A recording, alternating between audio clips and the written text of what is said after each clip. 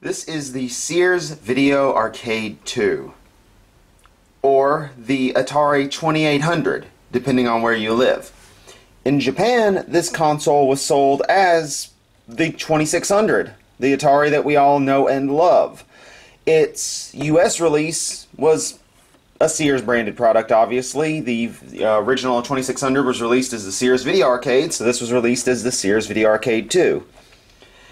The shape and design would later be used for the Atari 7800. The cases are virtually identical, excluding this whole area with these buttons.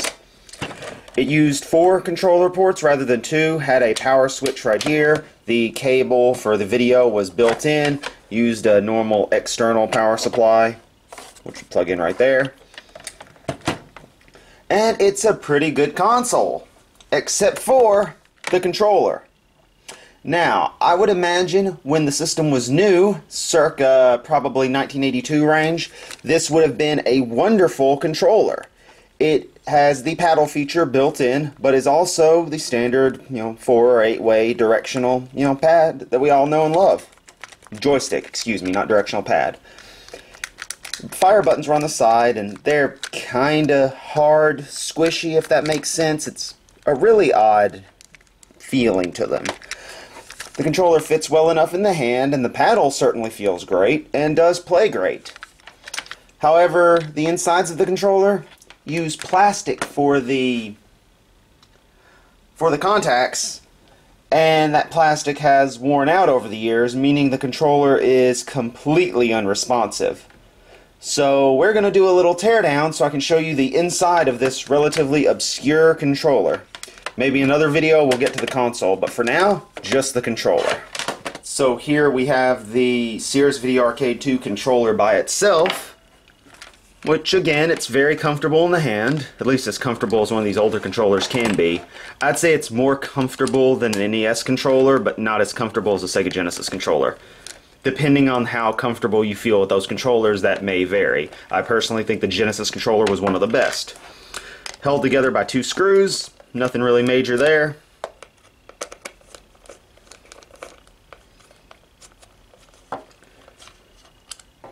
And inside we have the actual cable, this small locking mechanism for the potentiometer for the paddle controller, the actual fire buttons. They're just simple little plastic sled assemblies, nothing major. And carefully trying to remove it, we have the actual contact switches for both the buttons and the directional pad joystick. The way it worked is these buttons, when pressed, would push up over the contacts and trigger them. So it left a very awkward feeling when used. And this is what I was talking about with this plastic. It doesn't look so bad, but if we get finger in there and push, it has no real resistance, and it does not push well against the circuit board. It simply refuses to. The paddle controller, however, works amazingly well. So this controller is still very usable for games like Super Breakout, Warlords, Kaboom. In fact, that might be a cool idea. Go play some Kaboom after this video. I might not. I don't know. But otherwise, that's basically it. I'm not going to go through and try to remove this section. I'll just go on and put this back in and seal this back up. But it's a pretty efficient controller design. Like I said, I'd imagine back in its day it worked very well. But few main complaints are that these buttons, again, if I place it in here and push, the action feels kind of sticky. It's not as instantaneous as the actual Atari button would be on the original controller. And the plastic right here is very, very flimsy.